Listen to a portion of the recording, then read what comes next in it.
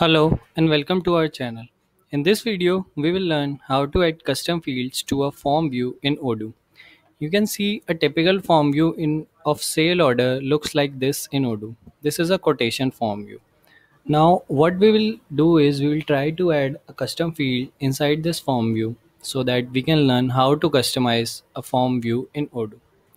Customization help in improving efficiency of any software and it works the same in Odoo. So let us start by simply adding a text field like this inside Odoo form view of sale. So first of all what we will do is we will add the custom field inside our model, which in this case is sale.order. I have used underscore inherit sale.order to inherit sale.order model of the Odoo. You can use any model that you want to inherit here by mentioning its name. This is my custom field payment description which I will add inside the sale.order form view. So let us start. After adding the field, the next part which comes is customizing or creating a record ID for adding this field to the form view, or we can say UI.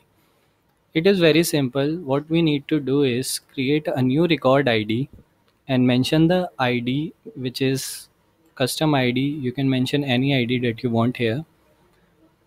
Providing a name for this record, providing the model name which we are working with in this case, which is sale.order.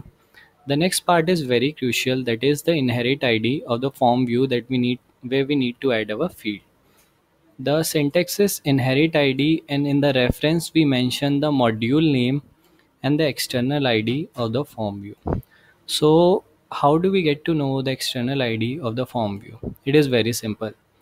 Just activate the developer mode. As you can see, developer mode is active in this case. After that, you will see a bug icon in the menu. Just click on it and a sub menu will open. Here, open and click on edit view form. Here the external ID of the form view is mentioned. Sale.viewOrder form, where sale is the module name and view order form is the record ID. We will just copy this and paste here and inherit this form view. After that, what we will do is we will use XPATH to add field to this form view. Here the custom field is payment description, which is added through the XPath of the field name note, which is present already inside a model. Make sure to give XPath to those fields which are present only by default inside your model. You can give any position after, before, or inside. You can also replace this field by mentioning position replace in this XPath. So as we can see, we have ready our record ID. Now we will just restart the server and install our custom app to see the changes. The name of my custom app is this. I'll just click on install, and as you can see the module installed. Let me see if the changes have occurred or not. And as you can see, the payment description field is added after the note field in the sale order form view.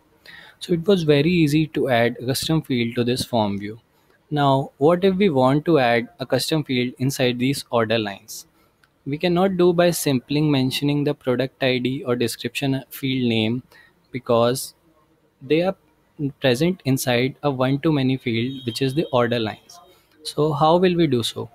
We can do so easily by following this simple syntax. In the X path, we will give the X path of this page which is present inside a notebook. So what we will do is write notebook slash page slash field name, which is order lines,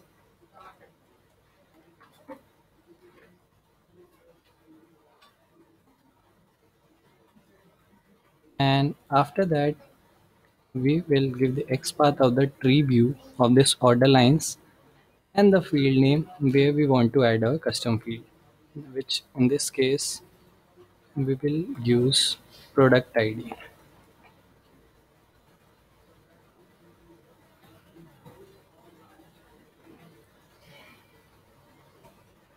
So our XPath is ready. We will just make sure that you have inherited sale.order.line and added a new field or custom field to this model. I've added description head character field to this model. Now I'll just mention it here and we are good to go. So what we'll do is we'll update our custom module and check if the changes have applied or not.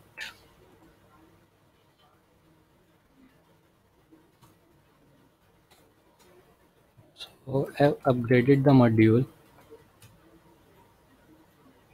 So we have upgraded the module, and as you can see, the header field is added here before the product ID field. So this is the care field or the custom field which we have added. So this is the syntax for adding an XPath to the order line or relational fields in Odoo, or simply adding a form view custom field. So you can also add as many fields as you want, but make sure that you have added those fields inside your model in Odoo. So as you can see, it is very easy to add your custom field to a form. If you have any queries related to this video or Odoo, feel free to contact us. If you like this video, please subscribe to our channel. Thank you.